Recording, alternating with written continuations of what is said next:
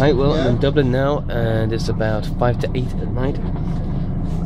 We've only got a very brief walkabout between the two buses. So I got off the one from Clonmel to find that I only had 20 minutes to get onto the next one, which turned out to be only even shorter time than that. So I just didn't have time to go for a pee and get a flapjack for food, because there's no foods there that I liked in what was left open anyway. So this bus sets off in the next 5 minutes. You can see, well, I'm not sure what that building is behind me, but obviously somebody else will know. This is Houston Station anyway.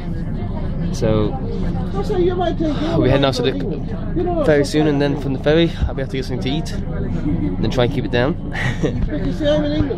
So anyway, take care, and I'll talk to you later.